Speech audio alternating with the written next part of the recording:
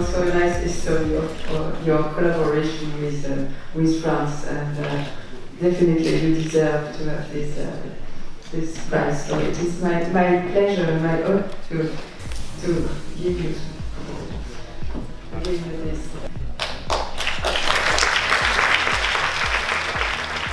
Many people are studying the biological aspects of porphyrines, these types of molecules, and now they're using them for other types of synthetic reactions and to study energy transfer. They're just a very well-known molecule that are found everywhere in nature, in life.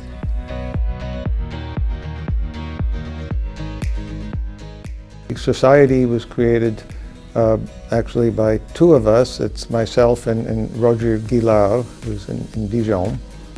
We've both been in the area of porphyrines for many years. And so we said we really need a society to bring people together with this interest. And it's actually the SPP, Society of Porphyrines and Phthalocyanines. Phthalocyanines are similar to porphyrins structurally, but they're not found in nature. They're synthetic molecules.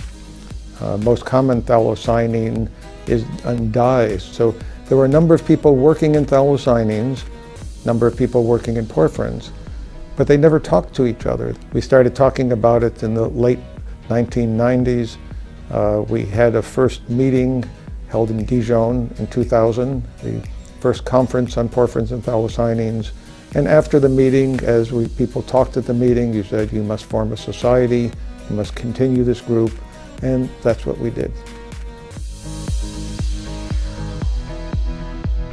I've had contact with France for a number of years, starting, I knew as a graduate student, there were French researchers that visited my laboratory. I went to a number of French universities throughout France as a visiting professor, and during that time I became involved with many French students, and the French students said, oh, it would be nice to go to America to work at a lab.